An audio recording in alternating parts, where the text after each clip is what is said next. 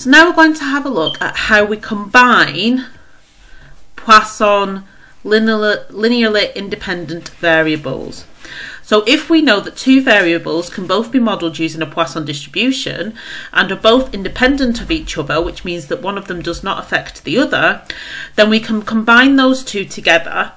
So if we have one variable which can be modelled using a Poisson distribution with parameter lambda, or mean lambda, and we have another variable y which can also be modelled using a Poisson distribution with a parameter mu, or a mean mu, then we can combine those together as long as they are independent, so that we have the first variable plus the second variable can be modelled using a Poisson distribution, and we add those parameters together. The important thing here that hasn't been written down though is that when we combine our variables, if you remember at the end of the last video, we talked about the fact that we can change the time frame that we're having a look at these variables in. But when we are combining the variables, they need to be over the same length of time. So if when we're given the information, we know that, let's say the parameter x is for every half an hour something happens, and the parameter y is for every hour something else happens, when we're combining them together, because we want it over a single time frame, for instance per hour, we would have to make it so that our x variable was over an hour before we combined them together. So we're going to have a look at an example to do with this. So we have a town has 2 parks. The number of serious accidents in the first park over a year has been found to happen at a constant average rate of 4 per year. So our first park, we can call that X. So our first park X follows a Poisson distribution with 4 accidents, and this is per year. The number of serious accidents in the second park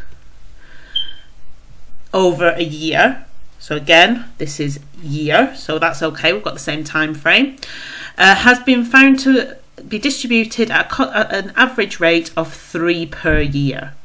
So this variable, we can call that y, again follows a Poisson distribution, but this time with a parameter of 3, and again this is per year. The number of accidents which happens per year in either park are independent of each other. So that's good. We need to know that information so that we can combine these together if we need to. So Steve, a town planner, wonders, how is the total number of reported park accidents in the town distributed? And then we're asked to find the distribution of the total number of accidents reported. So the total number of accidents reported are going to be those from the first park added together with those from the second park, and because they're both over the same length of time, we don't need to do any editing here. So we're going to have that x plus y follows a Poisson distribution, and as I explained before, we're just going to add those two parameters together. So we're going to have 4 plus 3, which gives us a parameter now of 7. In part B, we're asked to find the probability that 9 serious park accidents happen per year. So this hasn't specified which park it's contained in, so it is going to be the blue one that I've just added to the end. I'm just adding the time frame there so I remember. So we are going to be having a look using this distribution here. So the probability that we are trying to find, so we want 9 serious park accidents, so we want the probability that x plus y equals 9. So we're going into dist, across, Poisson, PPD, and remember it's in exactly the same part even if you have one of the old calculators. The only difference is that instead of lambda it says mu in your calculator, but it means the same thing. So the x is 9 and our parameter is 7, and that gives us a probability of 0.101 to 3 significant figures. Then for part C, we're trying to find the probability that less than 5 serious park accidents happen per year. So again, it doesn't specify which park, so we are looking at the combination. So we're looking at the probability that x plus y is less than 5. And remember that we can only put inclusive inequalities, so less than or equal to's or greater than or equal to's, into these new calculators, and strictly less than or equal to ones in the old version of the calculator. So we are going to have to change this. If you do struggle with the conversion, if you do yourself a quick number line, 0, 1, 2, 3, 4, 5, 6, 7, 8, and remember that this is going to go on forever with the Poisson distribution. We want strictly less than 5, so strictly less than 5 is going to be these numbers here, and then we can easily see that this means that we're looking for the probability that x plus y is less than or equal to 4, and you can see that here. So if you have one of these new versions of the calculator, we want to go into dist across Poisson. This time we're going into PCD because it's not an equal to, it's a less than or equal to. Remember that because we're counting the number of events that are happening, the lowest that we can have is 0. The highest that we're wanting here is 4, and our parameter is 7. And that gives us a probability of 0.173. Just to remind you how you would put that into the old version of the calculator, we would go into dist across Poisson, PCD again, but this time the x is signifying the biggest number that we want, so that's 4, and mu is going to be our parameter, which is 7. There we go, and again that gives us the exact same probability there. So you have to be careful. Remember that in the old version of the calculator you can only do less than or equal to, you can't do greater than or equal to, so you are going to have to change that. So I'd now like you to pause the video and give the Now You Try question a go. Again, if you look here carefully, we have got the same time frame per day and per day, so we're not having to change anything there before we combine our parameters together. Okay, so hopefully you paused the video and you gave the Now You Try question a go. As you can see here, I've labelled the first shop as X and the second shop as Y. So we have the sales of a particular make of video recorder at 2 shops which are members of the same chain, follow independent Poisson distribution with a mean of 3 per day at the first shop and 4.5 per day at the second shop. Find the probability that on a given day the first shop sells more than 5. So we're just looking at our first distribution and we're looking for the probability that x is more than 5. So as I explained before, we are going to have to change this in our new calculator to greater than or equal to 6. And also remember that when we're doing the Poisson distribution that it has no upper limit. So in PCD we're going to have 6 as our lower value, we're going to have 99999999999 as our upper value, and our parameter is just going to be 3. And you can see where I've got that probability from there. The next question, we're trying to find the probability that the shop sales are more than 5.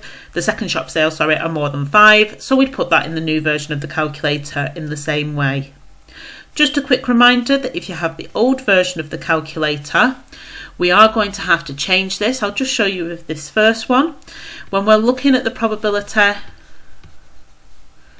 that x is more than 5, instead of changing it to greater than or equal to 6, instead we would change it to 1 minus the probability that x is less than or equal to 5. And again, you can do a number line to show that if you struggle with that conversion.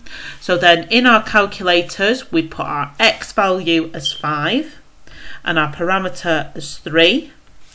And that means that we would end up doing 1 minus 0.916082, and it goes on. Remember to give this to more than 3 significant figures so that when you do your one takeaway you end up with an answer that you can round to 3 significant figures, which again once you do the takeaway would give you 0.0839. So you end up with the same answer.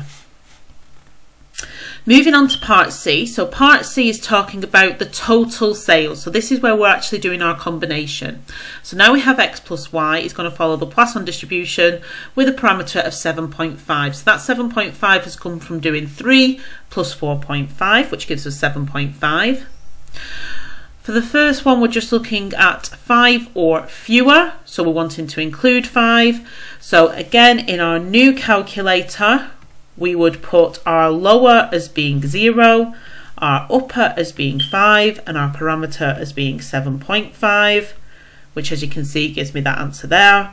In the old version of the calculator, we would have our x value as 5 and our parameter as 7.5, and you can see that you end up with the same value. For part II, we're looking at more than 10, so the probability that x plus y is more than 10. We can't put this into either one of the calculators, so we have to change it to greater than or equal to 11. So this time in the new version of the calculator, the lower value will be 11, the upper will be 9999999, which gives us this probability here. Remember, if you have the older version of the calculator, you're going to have to change that to 1 minus the probability of x being less than or equal to 10, which should still give you the same answer. For the last one here, between 5 and 9 inclusively, which means that we're wanting to include those values. So our lower is going to be 5 and our upper is going to be 9, and we just end up with that probability there. Now if you have one of the old versions of the calculator, it is a little bit harder than that. If I quickly draw a number line, and remember that's going to go on forever, I'm wanting between 5 and 9 inclusively. So we're going to end up having to do the biggest one that we want, so the probability of x being less than or equal to 9, take away the biggest one that we don't want, so the probability of x being less than or equal to 4. And then you would put 9 and 4 in for your x value and do the takeaway in the normal part of your calculator. So next time we're going to move on to how we would do hypothesis testing for Poisson distribution. Thank you very much for listening.